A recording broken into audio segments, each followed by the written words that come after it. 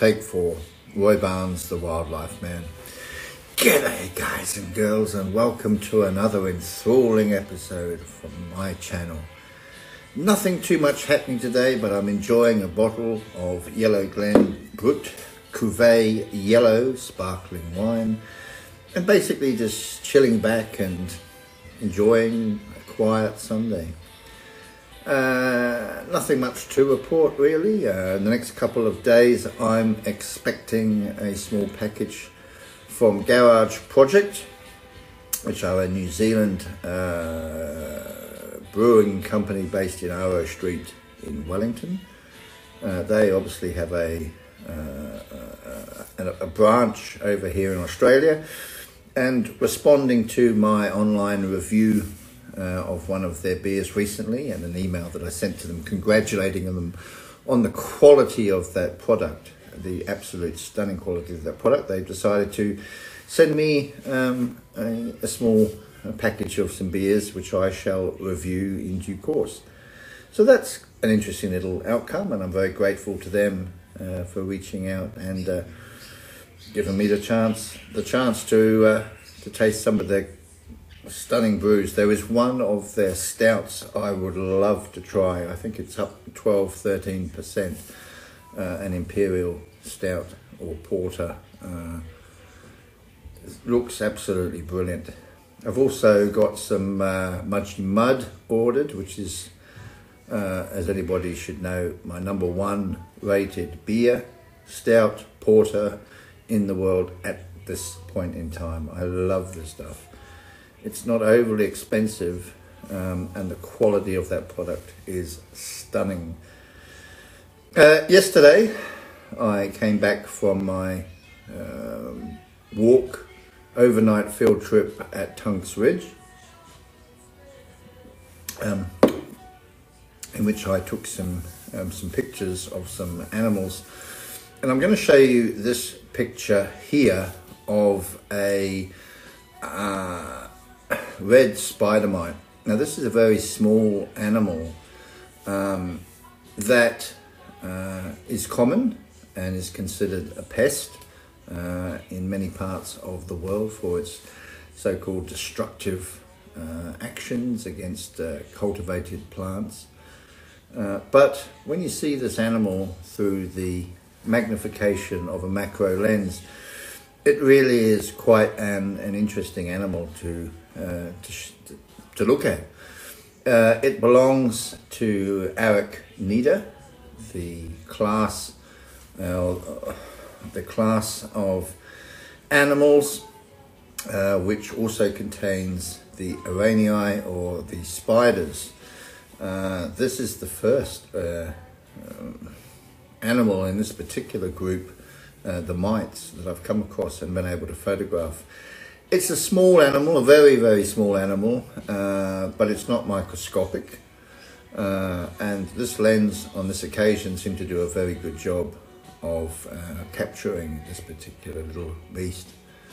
It has the qualities of a spider. In fact, it's almost like a little red tarantula. If you look at this, the structure of the legs, it's quite an interesting little animal to behold. So I was very lucky to capture that particular one, and as I was ending my walk in the evening just before retiring to the tent, I came across this ant. And this particular ant is quite a large ant. I think it's classified as a bull ant. I've also heard that it might be a honey ant. It was by itself. It was sitting on a rock, minding its own business. I sat down with it and had a bit of a talk to it, as I tend to do, and quickly realized that it was going to be an interesting animal to photograph. So I took a couple of shots from above, and in order to capture its entire body. And then I realized that it was cooperative, and it presented as an opportunity to get a front-on view. And this is the result. I have since cropped it on my iPhone so that it really is just that face, that front on image. And it really is a stunning creature. It really is the most beautiful ant's face I think I've ever seen. But this is the nature of animal photography, because so many people, most of us, look at insects as pests, as something that's an irritant, something to be got rid of, something that's not desirable to have around us.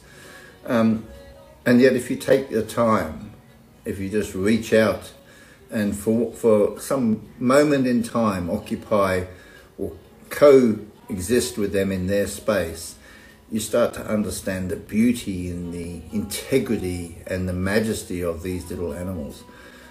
They really, really are something special. And when you consider the variety of them and the huge, infinite range of forms that insects take and the complicated lifestyles that they live, you start to understand their importance in the world, and their importance and their place in nature.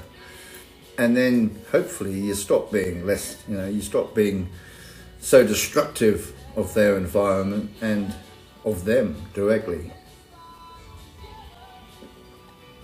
I've been interested in animals, I think, since all my life, but particularly since the 1980s, the early 80s, when I really started studying them, on an ongoing basis.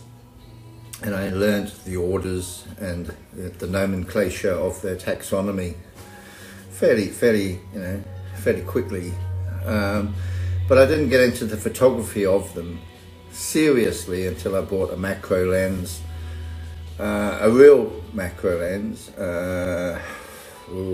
maybe 10, 11, 12 years ago.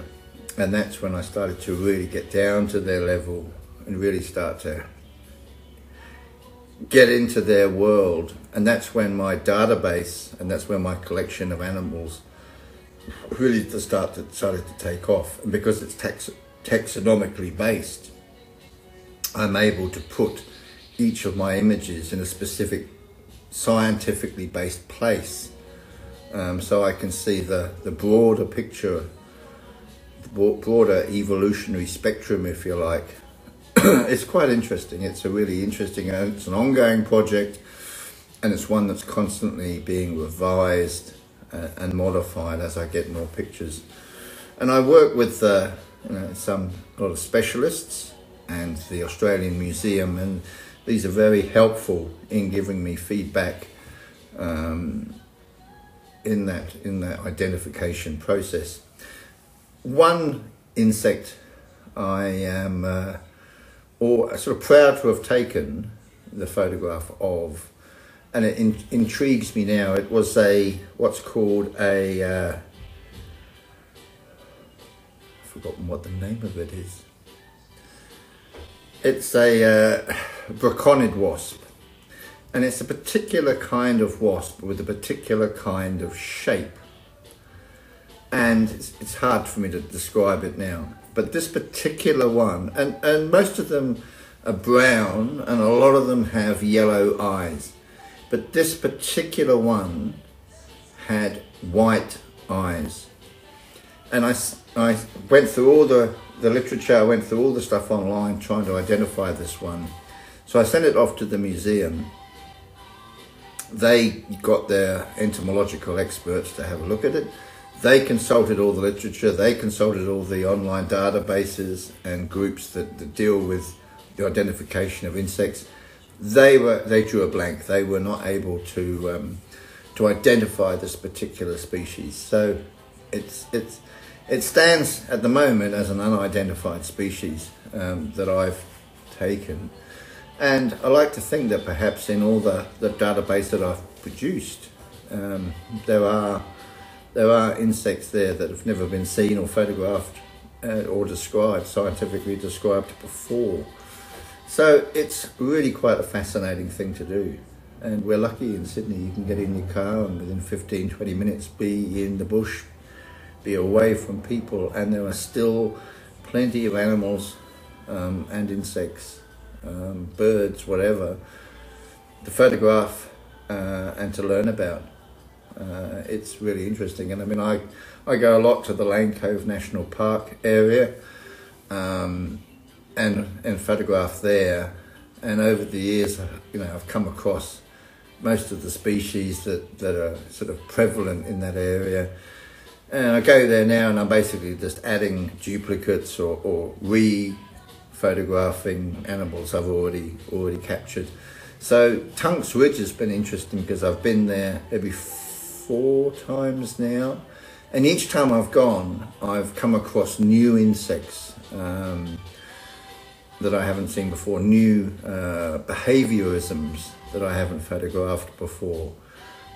So that's really quite exciting to go into a new area that's not too far away from those that you already frequent, and to come across new species and to get some new observations in. It's fascinating, but it's a great process. It's a great hobby. It's a great pastime, and who knows, one day I might be able to pass on my collection and my database to the Australian Museum and say, look, here's this that I've put together, and maybe it'll add to the wider bank of knowledge that's out there. It's interesting. Oh well, folks, I've done enough yattering and nattering. I'm going to go and see how the missus is. She's lying in bed with a bit of a flu or virus or something at the moment with the cat. And I shall wish you all a good afternoon and a good week ahead. Bye.